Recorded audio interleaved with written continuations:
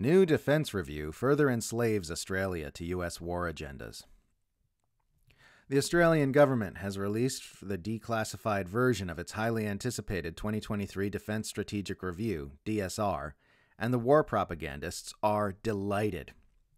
Sydney Morning Herald's Matthew Knott, most well known for being told by former Prime Minister Paul Keating to do the right thing and drum yourself out of Australian journalism over his role in Nine Entertainment's despicable Red Alert War with China propaganda series, has a new propaganda piece out titled Defense Review Pulls No Punches, China the Biggest Threat We Face.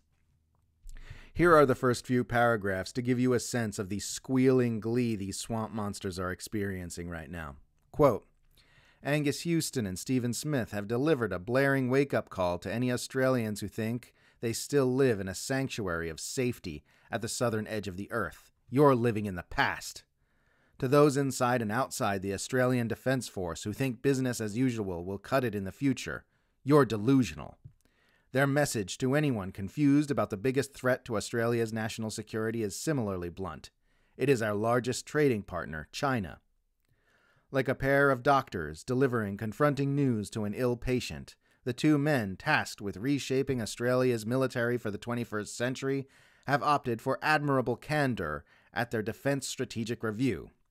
Rejecting vague language about rising tensions in the Indo-Pacific, the former defense chief and defense minister call out just one nation, China, for threatening Australia's core interests. End quote. Like a pair of doctors, he says. That's the kind of third-rate propaganda we get in the nation with the most consolidated media ownership in the Western world. The Defense Review, quote defense, focuses not on defending the shores of the continent of Australia, but instead over and over again makes mention of the need to protect the rules-based order in Australia's region, the so-called Indo-Pacific, which includes China. It is, for the most part, 110 pages of mental contortions explaining why defending the nation of Australia is going to have to look a whole lot like preparing to pick a fight with an Asian nation thousands of kilometers away. The public DSR actually only mentions China by name 8 times, though by Knott's ecstatic revelry you'd assume that was the only word it contains. In contrast, the document mentions the United States no fewer than 38 times, with the United Kingdom getting 2 mentions, New Zealand getting only 1, and Australia's neighbors like Papua New Guinea and Indonesia not getting mentioned at all. Our alliance with the United States will remain central to Australia's security and strategy, the review reads. The United States will become even more important in the coming decades. Defense should pursue greater advanced scientific, technological, and industrial cooperation in the alliance, as well as increased United States rotational force posture in Australia, including with submarines. The overshadowing presence of the United States in a document that is ostensibly about Australian security interests would be confusing if you did not know that Australia has for generations served as a U.S. military and intelligence asset, where our nation's interests are so subordinated to Washington's that we're not even allowed to know if the U.S. is bringing nuclear weapons into our country.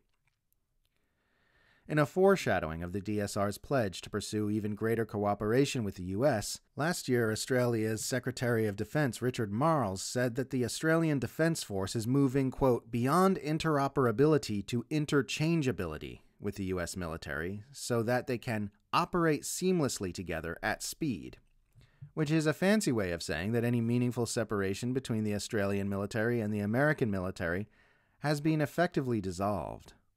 Marles, who is currently facing scrutiny in Australia for being illicitly secretive about the nature of a free golf trip he went on in his last trip to the United States, has said that the DSR will underpin our defense policy for decades to come. Even some of the implementation of the DSR's findings will be overseen by an American, not an Australian. ABC reports that a major component to determine the future shape of Australia's naval fleet will be decided later this year in a short, sharp review to be led by U.S. Navy Vice Admiral William H. Hillarides. The review itself has been tainted with severe conflicts of interest with regard to U.S. influence. As Mac Williams noted in Pearls and Irritations earlier this month, the senior advisor and principal author behind the review is a man named Peter Dean, a professor and director of foreign policy and defense at the United States Studies Center, USSC, at the University of Sydney. The USSC receives funding from the U.S. government, and Dean's own CV boasts that he, quote, currently leads 2 U.S. State Department-funded public diplomacy programs on the U.S.-Australia alliance. So to recap, Australia's foreign policy is being shaped for decades to come by a, quote, independent strategic review that A, was authored by someone who is compromised by U.S. funding, B, is being implemented in part by an American former military official, C, calls for greater and greater cooperation with the United States across the board, and D, focuses primarily on targeting a nation that just so happens to be the #1 geopolitical rival of the United States. It is hilarious, then, that Prime Minister Anthony Albanese announced the release of the DSR by proclaiming that, at its core, all of this is making Australia more self-reliant, more prepared, and more secure in the years ahead. It is funnier still that he concluded that same speech with an Anzac Day acknowledgement of Australian troops who have died in wars, quote, to defend our sovereignty and our freedom. It doesn't get any less self-reliant and sovereign than just handing over your nation's military to a more powerful nation with a, there you go, mate, use it however you reckon's fair. You really could not come up with a more egregious abdication of national sovereignty if you tried, and yet our Prime Minister babbles about sovereignty and self-reliance while doing exactly that. Just annex us and make us the 51st state already. At least that way we get a pretend vote in America's fake elections.